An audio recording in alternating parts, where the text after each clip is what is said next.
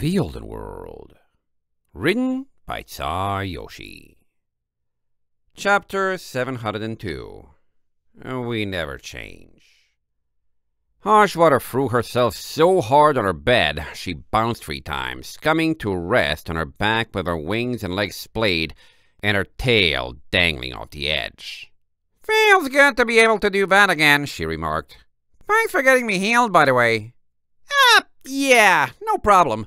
Valet looked up from locking the door, ensuring they were left alone.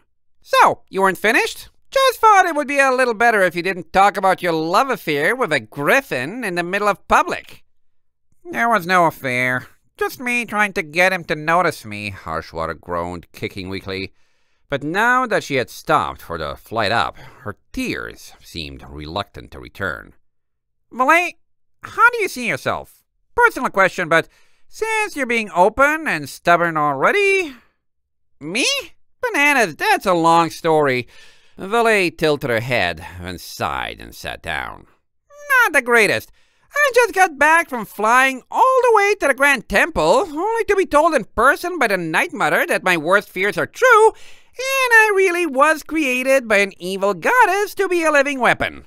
But also that I have the freedom to decide what to do with that. How'd that make you feel?" Harshwater bit her lip. "So you're clearly an expert on feeling good about yourself." "I didn't say that," Valet blinked. "I said I got how you feel. Good company and all that, right?" She leaned against the side of the bed. "Bananas, you messed up twice with Kiro? I messed up for 7 years solid with Heinrich. I was someone I'm not proud of being." "Misery does love company," Harshwater sighed. "What would you do if you were in Heinrich now, living it all over again?" Valet rolled her eyes. "Can't even begin to guess. I did what I did to survive. And cope, I guess. Still doesn't mean I'm proud of it. Why?" "Because I'm trying to figure out how I feel about you."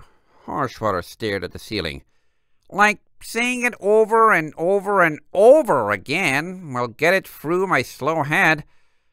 I have nightmares about fighting you, but you spared me and then came to save me."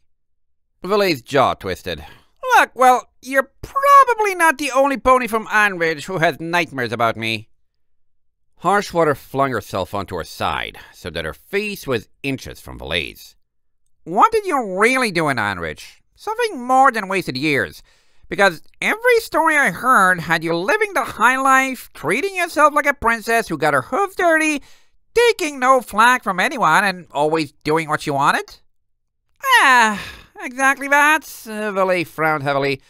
"I listened to no one, considered no one's feelings, made a ton of enemies with lifelong grudges, acted like a buffoon, let myself get run around by that stupid yak." "And? You don't do that now?" Harshwater glared into her eyes. "How much did you consider anyone's feelings when trying to break up the fight where you found me in that valley? Did you listen to anyone who told you to get out and mind your own business? I've heard from the others. You made the call to go down there right after the Cerosians begged you not to. You did what you thought was right, and it wound up saving a huge number of lives, including mine. Does that remind you of anything?" Valet blinked. "Maybe it should remind you of Iron Ridge," Harshwater pressed, "where you did what you wanted, didn't care about anyone who tried to stop you, and messed up the defense force and spared so badly, you probably held off an armed counter for years. You're the same. You haven't changed. The only difference is that now you feel bad about being a hero. Stop lowering yourself to my level." Her eyes burned with intensity. "One of the fundamental rules of being a mercenary is that you keep moving forward. You take a job and innocents die. You help someone who didn't deserve to be helped. You lose a comrade you cared about or loved. It doesn't matter. You keep moving forward. But that involves knowing which way forward is. I've lost everything. I need a direction, and the reason I'm so confused on how I feel about you is because you're my hero who outclasses me in every way but still cares, and I need to look up to you for that, and you keep trashing yourself and putting yourself on my level. So get up, you lazy banana-eating slob, and stop doing that." Valet's brain crashed, skipping its tracks and taking several seconds to begin processing. Several seconds Harshwater didn't give her. They were already face to face, Valet leaning against the bed's edge and Harshwater on her side atop it, and the stormy Pegasus reached forward, grabbing Valet's and pulling her into a sudden kiss. Poof! Valet's wings popped out stiff and she squeaked in surprise, but Harshwater held on for several seconds before letting go. You know what that was for? Valet rubbed her lips with the side of a hoof, pupil pinprick. Bananas, why did you do that? I told you, you don't need to make yourself worth anything for me. Nope, wrong answer. Harshwater interrupted her with a glare. And you just said we're in private, so don't worry about the Empire. In my old company, this is what we call returning the favor. You probably did that to so many mayors once upon a time you wouldn't remember, but you got me 2 years ago. I was minding my own business, standing in line for a shop, and you came out of nowhere and tried cutting in front of everyone. Some stallion tried telling you off, you feigned being all apologetic, then kissed me out of nowhere as a consolation prize just so you could pat the stallion on the head, telling me he was too hairy to have one too, and stroll away laughing your head off without even buying anything. That was the first interaction I ever had with you. Valet's face twisted in disgust. Why are you making that sound like a good thing? Harshwater smirked, propping her chin on her forehead. I'm sorry, was I? I don't think I was. Are you really so incapable of seeing anything decent about your history that the moment anyone brings it up, you think they're telling you there might have been something worthwhile there? Valet's eyes started to twitch. Try telling me there was anything worthwhile about that behavior. Try telling me there wasn't about sparing me in the mines, Harshwater countered, her volume rising with Valet's. I'm alive because of you. It's worthwhile to me. And in the month after you left Iron Ridge, Ehrenby and the Defense Force started to put together everything you'd been doing to sabotage everyone's war abilities, and you probably spared countless more ponies too. What's being rude and self-centered in the face of that, huh? Tell me. Why can't I do both? Valet countered, pile-driving a hoof into the side of the bed. Why can't I be a good pony and act like one too? You tell me, Harshwater hissed, because you're doing everything you used to, but treating yourself like you're awful for it. Leave that to ponies who have actually managed to screw up everything in their lives and don't have an airship full of friends or the ability to stop wars. Stop trying to make it hard for me to look up to you. But I was a scumbag. Valet's eyes shook hollow. The day after I met Maple, we were down at Blue Leaf and I got led into an ambush by fools. These were kids who were stuck in this low-class dump town because I got their parents fired or they quit so they wouldn't have to deal with me. I ruined their lives. By getting their parents kicked out of a militia? Harshwater raised an eyebrow. Valet countered with silence. By taking the tools out of their father's hooves to ruin or end countless more lives? Harshwater glared at her face. What are you asking for? To do right by every last creature in the world? An old Yakekistan proverb is that if every creature in the world helped 2 other creatures during their life, there would be enough to go around for the world twice over. You win some battles, lose others, some wins come at a cost, and some losses leave you with gain. What did you do with those fools? I kinda just left. Valet looked away. Didn't hurt them, I don't think. Starlight used her crystal spell to make them chill. So forget them and leave cleaning up after yourself to someone else, Harshwater pressed. I'll remember and try if you want. Just don't try to be a hero for the entire world. You're not a goddess and there are other good ponies who will pick up where you left off. Or do you think the world is so dark there is never, ever going to be someone who makes an effort again? It only takes one match to make a light in darkness. Valet took a shuddering breath. What are you doing? She asked, voice as neutral as possible. I thought you were the one who needed my help with your issues. Bananas, all I was trying to do was say I get it. I know what you're going through. And yeah, I know I'm messed up. Kind of obvious. So why are you spending all your effort on me? How many times do I need to say it? Harshwater glared.